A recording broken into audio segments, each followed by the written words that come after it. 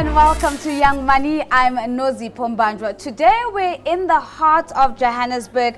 We're at Harambee and we're about to speak with a young man by the name of Rotondwa Munyai. He is a data analyst at Deloitte. So let's find out why he's at Harambee, and maybe this has got to something to do with how his journey first started. Rotondwa, it's lovely to catch up with you at Harambee, but let's maybe start here. Which part of your professional journey starts here? Tell us a little bit about that story. So I came to Harambee in 2013. That was after I graduated at University of Venda. I spent 6 months without getting a job.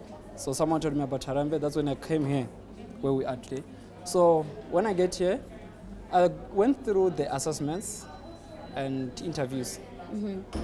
So I made it. And then there is what they call the bridging here. So that's where our journey starts. What did you focus on in your bridging year? So the bridging was more special about the soft skills.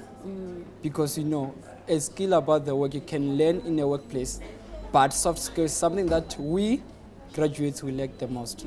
So that's what they offer here. Yes. But then there's another approach called impact sourcing, and this has got something to do with how you get to Deloitte. So bring impact sourcing for us and help us understand. It's a big chunky term. What does it mean exactly? So impact sourcing, we can simplify in this way.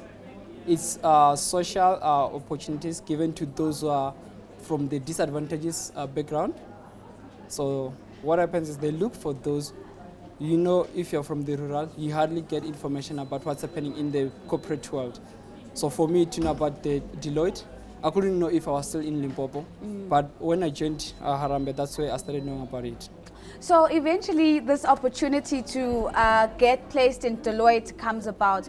What was the experience of transitioning into the world of work? Do you remember what that felt like?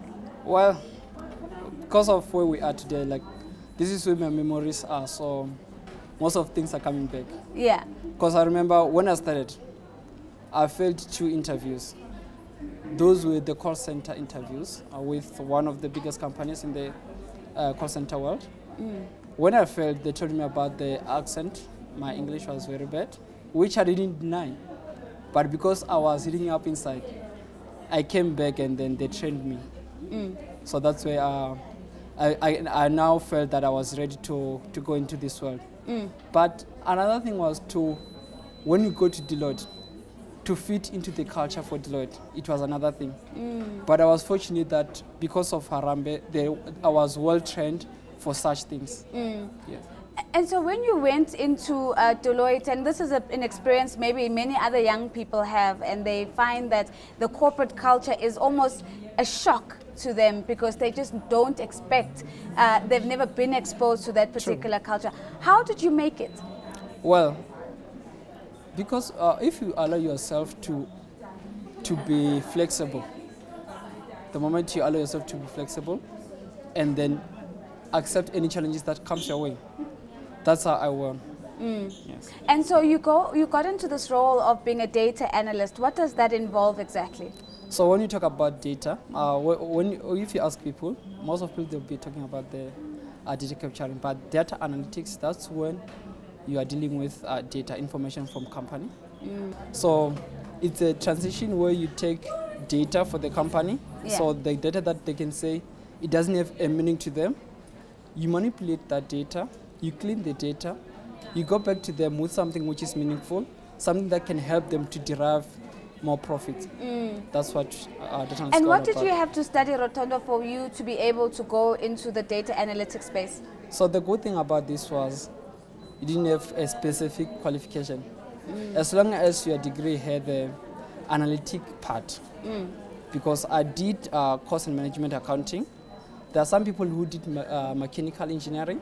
There are some people who did the bio whatsoever in engineering. So you can see that as long as there is that thing of analytics in your degree, yes. So you've been with Deloitte for about almost 2 years now. Almost 2 years now. What does the future look like?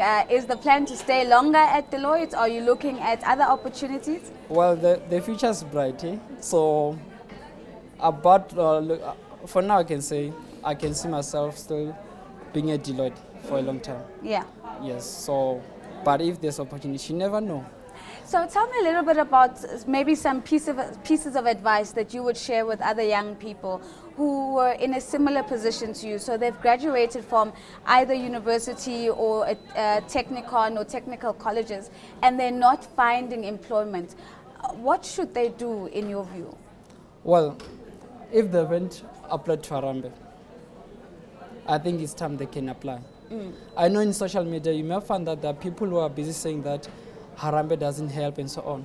But if they lack patience, that's when they can see that it doesn't help. If they can be patient enough and try to apply on the side, so they can get help. I'm also interested in the soft skills that you said made up the bridging course. And oftentimes when you go to university, you learn the hard skills, the technical skills, yes. And nobody actually teaches you the soft skills. Yes. What are some of those skills outside of learning to perfect the English language? What are the other things that you had to learn? So you see, things like standing in front of you or standing in front of the masses. Yes. You need to have a confidence. So most of people, they struggle with their confidence. You can say, let's go to, let's just say the F&B per se. There are so many people inside and I had to speak there. I must say I can't speak because of I lack confidence in myself. So here they teach you to have that confidence. So there's a lot of work that happens with the internal person. So your own self-confidence, your ability to engage with other people. Are you also taught the skills of relating with other people, especially because when you get into the world of work, you're meeting people of different cultures, different races, different expectations, and you're performing one team. How important has that part of the journey been for you? Well, for me, I can say, maybe that's because I'm talkative. I can say it wasn't that difficult. Yeah. But even here, they encourage you to interact with people.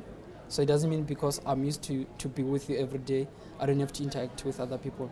I need to interact with people in different teams in order for me to gain that confidence that I can survive out there. So young people are clearly obviously working on themselves, whether it's through Harambee or other platforms, to get into the corporate space. Do you think that corporates should also learn to make the culture that you come into a little bit more inviting, a little bit more easier for you to thrive and to perform in? And if the answer is yes, what do you think corporates should do to make it easier for young people to succeed? So that might be difficult because depending on which corporate company you're going to. For now, for where I am now, it's easier for everyone to adjust. So. Talk a little bit about your family, yes. And where you come from and the community that you come from. Give us a little bit of background on that. So where I come from is in a rural area. Yeah. In Limpopo, Bembe. So that's where places where when there's no water in the running taps, you know where you need to go to a street in order for you to get water. We sometimes go for months and months without water there. This means in order for us to survive, we need to go into the rivers. That's where we're gonna get water. So even lack of information in that places is something that we struggle with. Because if you can ask me 10 years back if I would have known about the data analytics, my answer would be no. Because we don't have such information. We have a university in Tando where I studied, but these big companies, I haven't seen them going there.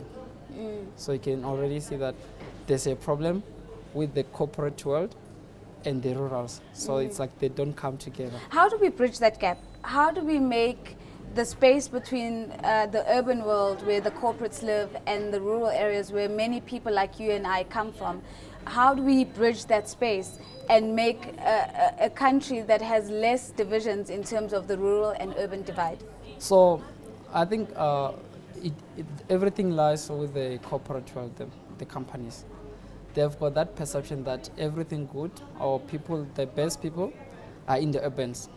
They need to go to universities like I'm talking about the University of Venda. They need to advertise themselves there and spend time maybe adopting schools that are from the rurals, and then that's how we're going to be bridging that gap. And then also the young people from the rural areas, is there anything that they can do to become more attractive to corporates? So we cannot say they're not attractive to the corporate. The corporate underestimate what's in the rural. Yes. We've spoken about corporates and what they can do. We've tried to speak a little bit about what young people can do. Do you think that the government has a role in helping young people who come from the rural areas to access opportunities in the urban areas? So yeah, the government can play a major role. You know, government, it's everywhere. So they're the ones who can take those companies, they can drag the companies and say, okay, can we do project together in the rurals? So I think that's one thing that the government can do. What's your dream for South Africa? South Africa? Well, if we can have a South Africa that we can say we don't have the rurals, the so-called rurals and the urbans, where we have got everyone is equal and equal opportunities, like what our Mandela wanted, so that everyone can have equal opportunities. Do you think we're headed in the right direction? Now? Not really. Not really. And what do you think are the biggest stumbling blocks that are making our progress slow? So if you see everything that's happening in South Africa, they make it to be political. So if they can, for a minute, they can forget about making everything to be political and focus on what's good for South Africa and not for themselves. So that's how we can be heading into the right direction. And my final question to you, Rotondwa, your personal dream for yourself. I hope that we would one day catch up again and have another conversation. And let's say that conversation is 5 to 10 years from now. Where do you think we'll be, and what would Rotondwa have achieved by then? Maybe I'll still be in South Africa. But anyway, I'm joking.